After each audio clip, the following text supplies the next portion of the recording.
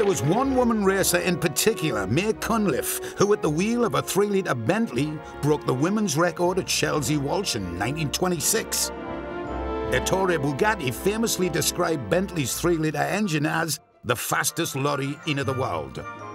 Compared to his Bugattis, they were huge and heavy. They were also the cars that put Bentley firmly on the racing map. Hers was the only 3-litre Bentley blower ever made, and I want to see it. Today, this car is still being thrashed round the racetracks by modern-day girl racer Rachel Singer. What is it you love about this car? I mean, what makes you want to drive this beast? It's very quick, especially for a 3-litre. It's fun to drive. It's a lot lighter than some of the big cars, but it keeps up with them pretty well. It looks like it was definitely built just for racing. I mean, this does not look like the kind of car you drive around town. No, I don't think it was built especially for racing, but May Cunliffe turned it into a nice little racing car by putting the supercharger on the front. To keep up with the competition on the racetrack, some Bentleys were modified with superchargers, or blowers as they were sometimes known. Could you basically just tell us why the blower makes the cars go so much faster? Sure. So this was the height of technology at the time. Yes. What it basically does is gets more air into the engine, which forces the engine to create a bigger bang. Yep. Makes it go quicker. Yeah. That's it in a nutshell. W.O. Bentley himself really didn't like them. Didn't.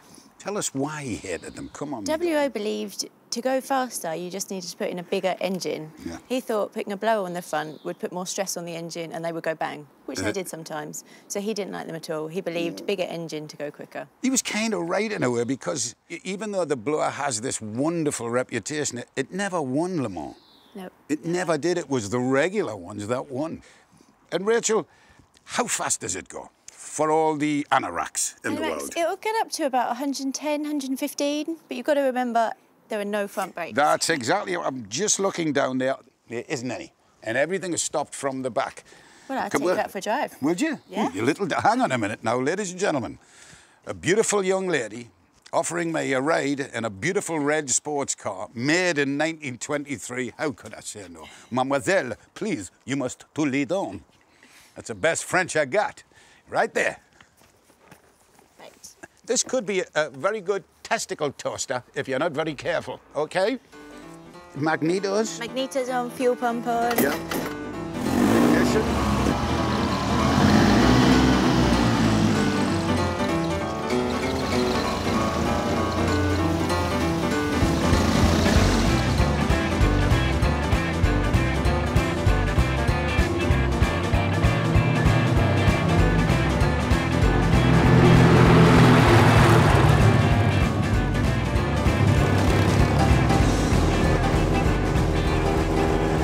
Handling this car with great aplomb. I'm so impressed.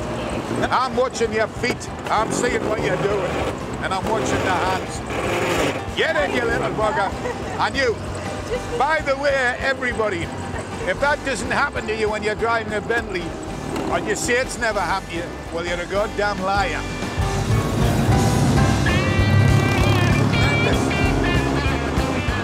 I'm just looking at the lack of brakes.